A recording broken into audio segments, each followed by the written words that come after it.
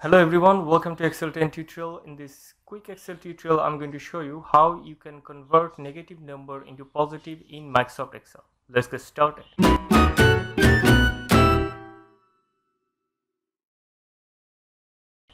I'm going to show you 4 different techniques to do so, and the first one is using a formula. So here is the negative numbers, and you can see we have mixed numbers. Some of them are negatives and some of them are positive, but we only want to convert the negative into positive, and the positive will be the same here. Okay, I can do that using the formula, which is equal to ABS.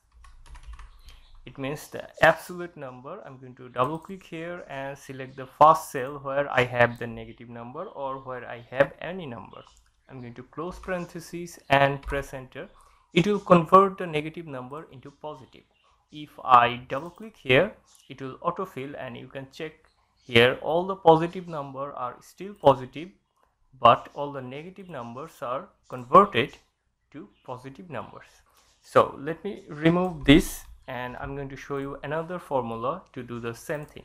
So I'm going to write equal to, and then I'm going to write if.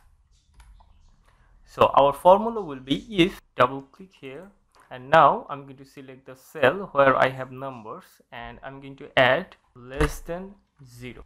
So if the first cell is less than 0, which is negative, then our result will be positive, and for that we are going to add another minus. So I'm going to add comma and then write minus and then select the first cell again. Okay, so if our value is negative, it will be converted as positive, and if it's not negative, it will be the same. Okay, if I press enter now, you can see our negative value has been converted as positive, and if I double click here, you can see only the negative values has been converted as positive.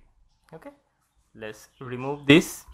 Now I'm going to add a third option where your negative number will be positive, and all those numbers that are already positive, they will be converted as negative. So if I write here equal to and select the cell and then multiply it minus 1 and press enter, you can see our negative value has been converted to positive, but all the positive value also been converted as negative. Okay, now let's say you don't want to create another column and apply a formula. How you can convert those negative numbers to positive and positive numbers to negative? There will be 2 ways, but same way, 2 different approach. So we are going to write here minus 1 on any cell you want. It doesn't matter, just copy it, press Ctrl C, and now while we have our value in the clipboard, we're going to select all the numbers that we want to convert. Okay, now take a closer look here. We have both negative and positive numbers in our selected range. So if we apply this approach, it will convert negative to positive and positive to negative. Okay, so right click here and click on paste special, and now here we have to select multiply, and if I click OK, you can see the number has been converted here. Okay, now if I remove this minus 1, it doesn't matter, and we don't have any formula, so these are hard-coded number which has been converted. Okay, now press Ctrl Z to undo. Now let's learn how you can use the same technique but only convert the negative numbers.